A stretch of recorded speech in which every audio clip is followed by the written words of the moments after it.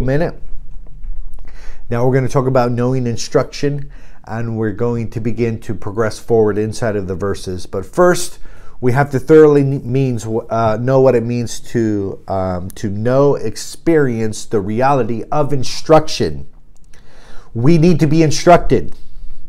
We don't have it all figured out. We don't have all the skills, talents, and resources necessary. We have to begin to yield to the process, begin to listen to the voice of the Spirit of God, begin to have a relationship with God that begins to equip us with the instruction and the tools that we need in order to be successful inside of this life. We don't have it all. And so we have to know and experience instruction.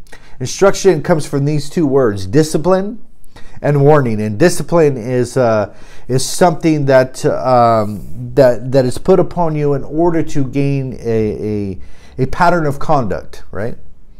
And warning, of course, is being warned of something that is going to take place in the future. And we need all of these things to begin to happen inside of our lives. And so what I'm going to go into right now is knowing God as Father, but being open and knowing, being intimately acquainted with His correction, with His instruction, because these things are what is going to cause us to grow and expand inside of our lives. Hebrews 12:5 says this, "And you have forgotten the exhortation which speaks to you as children. My son, despise not the chastening of the Lord, neither faint when you are rebuked of Him." And so first I want to talk about this word despised and really point out that I believe that's what is taking place in the Christian world today and inside of the lives of believers. It's this great despising of the chastening of the Lord. So despising means this. It means to have little regard for. It means to disesteem or to not place any value on. And what we're talking about is the instruction and the correction of the Lord. So I don't have any value to be corrected. I don't find any value in being instructed. And I don't have any value in the discipline that God brings me. And I find that this mode of thinking is very predominant, inside of believers. We talk about the fatherhood of God, and we seem to just focus on the loving attributes, right? But what we fail to understand is that His instruction comes from love. Everything about God is love. Our Father is love. God is love. And so if we're experiencing His instruction and His correction, that is a part of His love. And so if we despise that and say, you know what, I don't want anything to do with being corrected. I don't want anything to do with discipline. I can guarantee you're going to struggle because you're open to one part of God, and that is maybe His love and His mercy when you fail. But you're not open to the other part of God, and that is His correction and His discipline to give you course correction along this path of life. And so that is the role that a father plays. And, it's hard for us to understand this because we may have had fathers, in the flesh that really didn't know how to discipline. All they did was punish severely. I had a stepfather like that. I remember getting into food and snacks, and one thing he would do was he would grab my hands and he would slap them. And then he would hold my hand there, and then he would slap them repeatedly.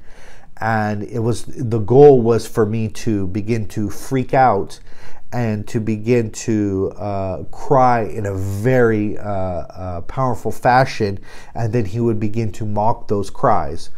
And so, I had a stepfather who was just, had this mode of punishment, torture, and all of these different things.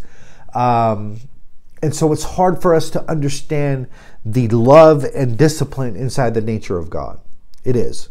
And it was a challenge for me. But throughout this process, I've come to understand and grow inside of that. And that is, of course, becoming a father myself and beginning to grow inside of fatherhood and beginning to see God inside of that. So God takes on the role of the father. And the father comes in the form of instruction and discipline. So we're going to go through these different roles that God takes with us inside of fatherhood, so we can begin to grasp and thoroughly understand the character and nature of God. So the first one is tutorage. And that is a person charged with the instruction and the guidance of another. Basically a tutor. And so this is God's role in fatherhood, to become our tutor. Okay? And that is to give us instruction and guidance.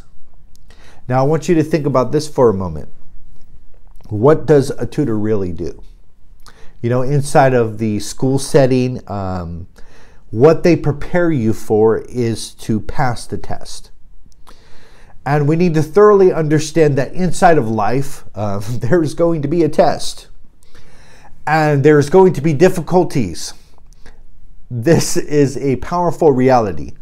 This scripture here, if we really let it sink in, we'll thoroughly understand, life. But thanks be to God, who always causes us to triumph. Okay? He always causes us to triumph. You know what that means? That means we're constantly facing difficulties. You can't come to the realm of triumphing, overcoming victoriously, if you're not faced with challenges. So the very scripture of saying, He also always causes us to have the victory, means that we are always going through difficulty and challenges, and that we are always facing some sort of adversity and test inside of our lives. And so understanding this, that He is there as the person who is going to guide us and instruct us on how to pass the test. I don't know about you, but I don't want to repeat the same situations over and over, right? That's no fun. That's not what life is all about. And if we do fail the test, when it comes to our character and comes to our development, we have to retake it. There's no getting out of it. We are going to learn some of these lessons that come into our life that shape our character and mold who we are, and we're going to face them repeatedly. And so it would encourage us to go to the one who has the answers and begin to listen. Allow my heart to be swayed by what He is saying inside of my life. And so I can begin to progress forward and begin to make progress and to begin to pass these tests, right? The next one is the idea of coaching. He is a father not only that tutors, but He is a father that coaches. And if you've been in any form of sports, which I have a couple different ones, karate, learning instruction by a sensei, and baseball, learning from my coach. What I do know about this process is that the coach's job is to really educate you and to drill in the fundamentals. And that's exactly what God's process looks like inside of our lives. He is there as the tutor, but He is also there as the coach to begin to educate us in the fundamentals. And if we are open to His sway and open to the communication, He is going to establish us strong in the fundamentals. And the reason why He's going to do that is so we begin to play the game of life and we begin to succeed inside of the game of life. And so we could stop going around these same problems over and over. So we could stop the negative practices that we have found ourselves in. It's kind of like a golf swing. Think about this for a moment. Practice does not make perfect. Practice makes permanent. Because if you continually practice the wrong way, you're going to continually be set in that detrimental system. It's kind of like a golf swing. That if you practice a very negative swing and your stance is off and everything's off, you got all the fundamentals wrong, it doesn't matter how much you practice, how much repetition you do, you're going to always be wrong. And not only that, but you're going to set that wrong system in stone, and you're going to continue to swing in that fashion. And this is what has happened in our life. We have these detrimental beliefs and these mindsets that we are stuck in. And we repeat these processes and patterns over and over again. And we think that we're making progress, right? But the fact is that we're just getting thoroughly established in the negativity. And we need to stop and get our frame right, to get our swing right, and begin to get established inside of the fundamentals. And that is a powerful reality.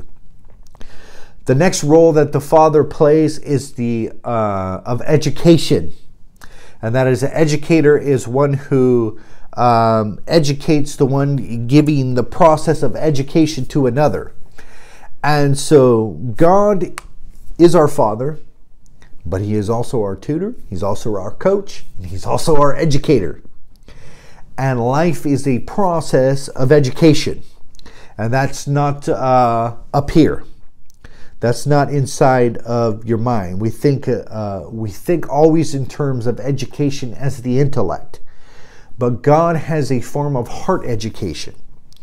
If we allow ourselves to be open to him, the Bible says that we can write these things on the tablets of our heart. And that is that his word, his ways, his spirit begin to get etched in stone. And his prescription, his prescribes, right? That's what it means. A scribe was somebody who scribes something out. And so that is the role that he plays inside of our life. He is the scribe of our heart. And he is going to write on the tablets of our heart.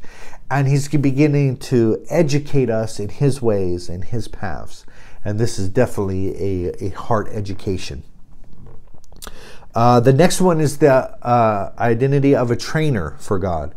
And that is to equip us with the skills, the knowledge, and experience to be successful. Now, when you think about this, you think of a trainer at a gym, and what are they there to do? They're there to motivate you. They're there to push you beyond your limits, beyond your scope, beyond your capabilities, and they're there to stretch you. They're there to tear your muscles, sometimes, cause you a lot of pain in this process of growth. But there is no growth without pain. When I was young, I had a lot of growing pains, inside of my legs, extremely painful. But there was no growing without those pains. And training inside of a gym teaches that there is no growth and development without stretching and without pain. And so the reality is that God is our Father. He loves us. And he desires to stretch us. Now, that stretching may seem painful for a moment. Stretching our mindset and our belief systems, because we become so fixed in these nasty belief systems that are getting us terrible results. And we have to be stretched. And when we're confronted with new beliefs, what do? We get defensive because we think we have it all figured out. And if we get anything that sounds contrary to what we think we already know, we begin to defend it and we begin to push it away. And what it is we're not open to the truth of God. We're not open for the expansion of our hearts and our minds. And what begins to happen is we begin to stay in that same state and that same condition because we are not willing to be stretched. If you want growth inside of any area of your frame, your family, faith, fitness, and finances, you're going to have to be stretched in that area. And, I face this challenge. I'm like, God, I want to make this certain amount of money so I can begin to do things that I want with ease. I could focus on the ministry and to do these things, and I could be fully supported and not rely on the support of other people. And the reality is that if I'm going to have that mindset, I'm going to have to be stretched. My character is going to have to be stretched. My capabilities, my mindset, the way I look at things. Removing myself from the business so I'm not a key worker inside of there and overseeing it from a different perspective. All of these things are going to have to begin to happen, and it's going to stretch me out.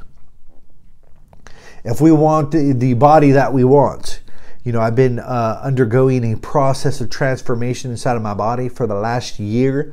I've been feeling great. I have more energy than I've ever had. I have eating things that I put on my life, supplements that I take, things that I eat that are very healthy for me. Going through this process, I'm not where I want to be yet, but I see step by step, I'm establishing habits and behavior patterns that are going to get me to where I want. And not only that I'm going to be able to maintain them. But I'm stretching. I'm stretching my mindset. Before I started this video, I was literally stretching. But, it's the stretching of your belief system in your mind. If you want a great marriage, you're going to have to be stretched. You're going to have to allow the Spirit of God to come in and to be your tutor, to be your coach, to be your educator, and to be your trainer. The reality is, inside of a marriage, that, they say that there's no manual, okay? But there is Emmanuel. And that is that there is a tutor out there. There is a coach. There is God. If we allow him to come inside of our life, he's going to communicate to us what we can do to have an awesome marriage.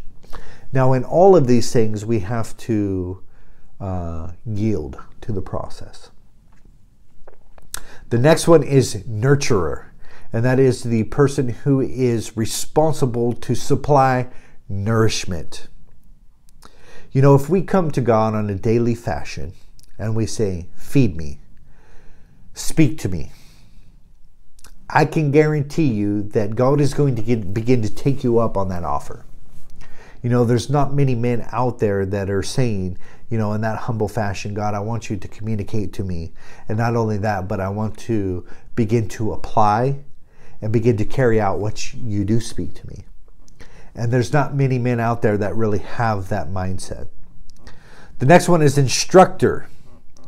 And that is somebody who is going to instruct you in the path and in the operation. And the last one is correction. This is the one that we need to thoroughly understand here. And that is that God wants to bring us into conformity to a standard. And we are going to continue on this even more because I'm noticing that I can't even cover the content. So tomorrow we're going to go thoroughly into this idea of correction and what it means. But for today, I want you to open yourself up and thoroughly accept and that you want to be the kind of person that knows instruction. That you want to be intimately acquainted with God as your instructor. And if we want to thrive inside of life, we want to live this abundant life, we want to have the recovery life that is going to bring joy and cause happiness instead of frustration, depression, and defeat, and all of these things, that is going to come through being intimately acquainted with God as Father, God as the tutor, God as the instructor, and God as your coach. So, look at the areas of your life and say, where am I not allowing God to be my coach? Where am I not allowing God to be my trainer? And stretch me so I can begin to grow in the fashion that he wants me to grow. Where is that taking place? All right, brothers, I will see you tomorrow. Peace.